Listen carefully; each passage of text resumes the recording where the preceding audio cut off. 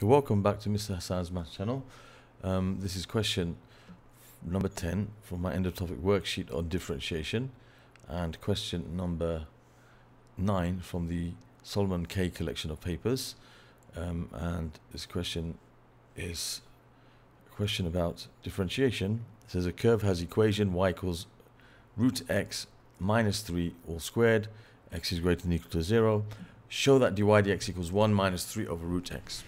Okay, so here we need to differentiate this expression, and from what we've learnt in P1, to differentiate such an expression, we have to expand the bracket and express it as separate terms.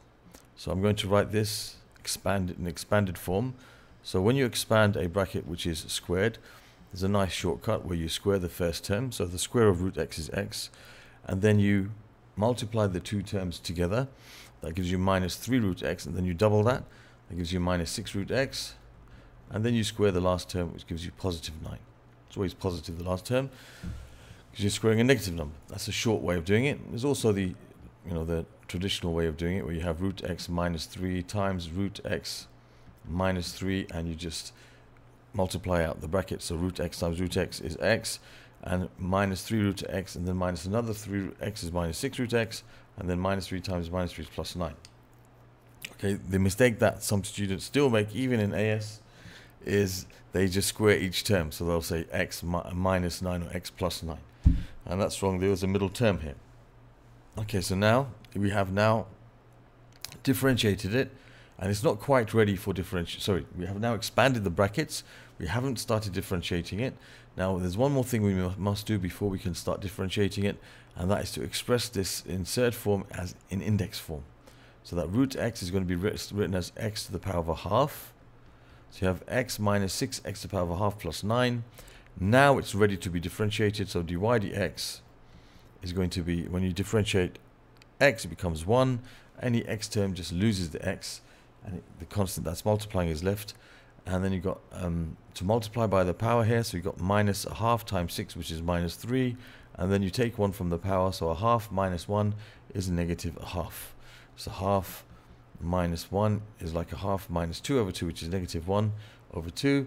And the constant, when you differentiate, it becomes 0. So now we can just say that means dy dx, if you want to write it in the original form, is 1 minus 3 over x to the power of a half. You can write this in index form with the negative power means a reciprocal. So this is like 3 times 1 over x to the power of a half, which is 3 over x to the power of a half. And then finally we can just write that in third form. So it's 1 minus 3 over the square root of x as required in the question. Okay, that's what we're supposed to show, and we've shown that. That's part A done. Now part B says the point P on the curve has x coordinate 4. Find an equation for the normal to the curve at P in the form y equals mx plus c. So a normal to a curve is basically a straight line which is perpendicular to the tangent at the curve.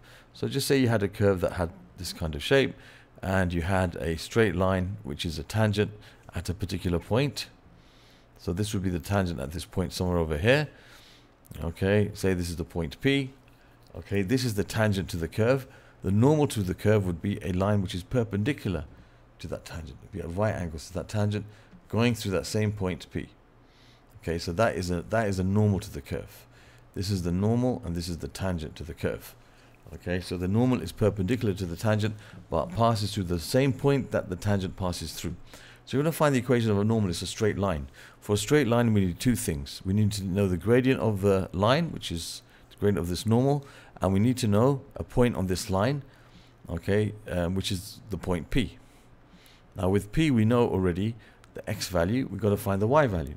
Now, because P is on the curve, the x value and y value of P is shared with the curve and the tangent and the normal. So it's a point which is on all three, the curve, the tangent and the normal. So if I substitute x into the equation for the curve, I will find the y value at P, which is a point on the normal. So if I put x equals 4 into the equation, y equals root x minus 3, I'll have y equals the square root of 4 minus 3 squared. So y is equal to, that's going to be 2 minus 3 squared, which is minus 1 all squared, which is 1. So 4, 1 is therefore the point, And now we need to find the gradient of the normal. Now to find the gradient of the normal, we need to find the gradient of the tangent.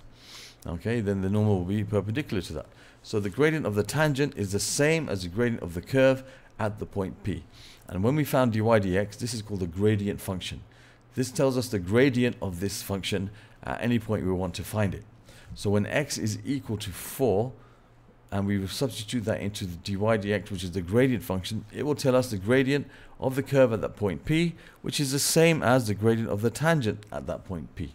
So if I substitute 4 into this function, I'll have 1 minus 3 over root 4, which is 1 minus 3 over 2, which is going to be minus a half.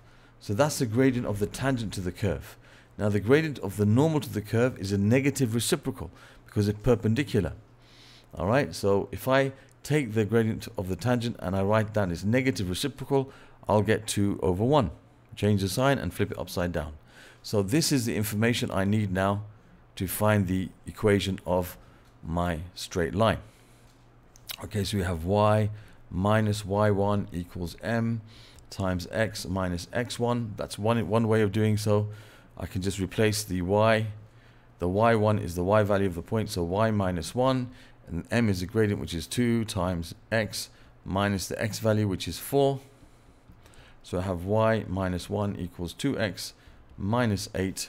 Add 1 to both sides. I have y is equal to 2x minus 8 plus 1 is minus 7.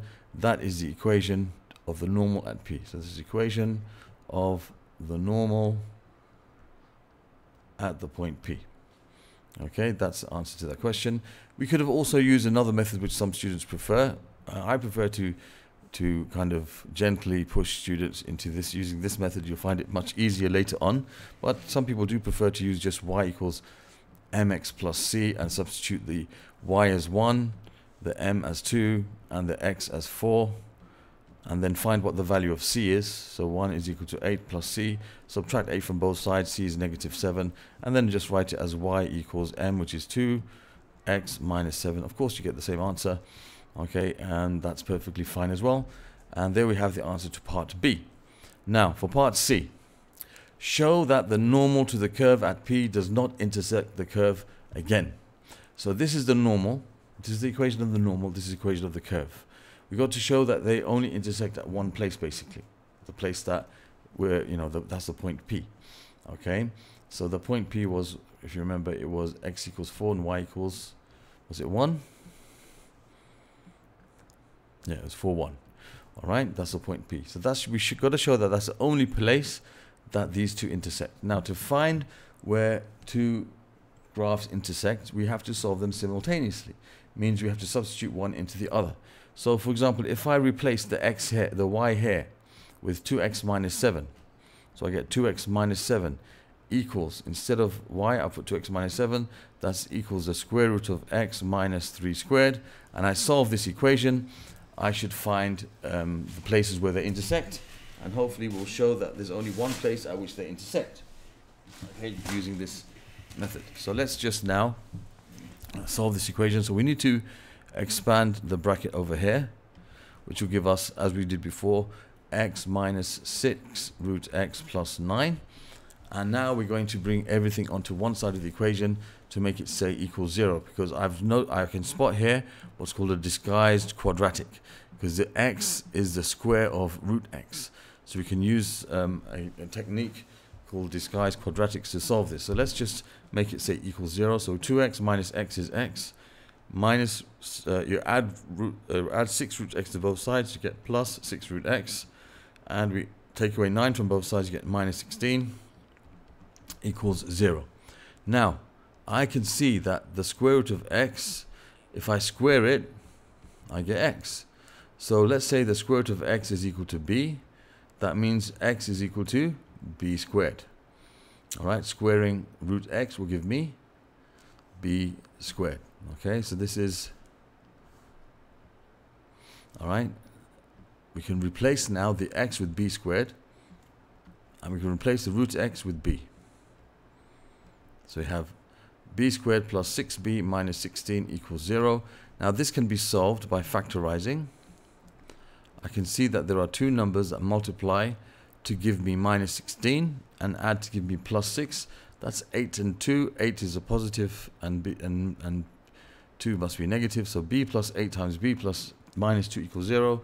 So we can say b is equal to negative 8 and b is equal to positive 2. So now that's not our solution because we know that the root of x is equal to b. So I can replace the b with root of x. So the square root of x equals negative 8 and the square root of x equals 2. Now, very, very, very, very important. The square root of x was given to us in the question already. We didn't put it there. What it means is the positive square root of x. So when I write the positive square root of x equals b and the positive square root of x equals something, okay, it means just the positive square root. So if I say the positive square root of x equals negative 8, that doesn't make sense. There is no positive square root of x which is equal to negative 8. So there's no solution to this part of the question. It's a very important point. But the square root of x equals positive 2, well, that's perfectly fine. There is a value for which the square root of that value gives you positive 2. And that value is, if you find out by squaring both sides, you have x equals 2 squared, which is 4.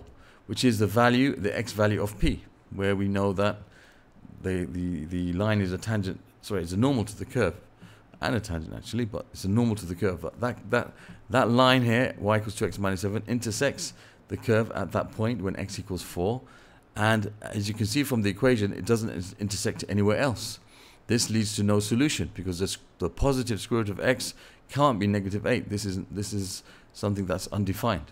So therefore, okay, there is only one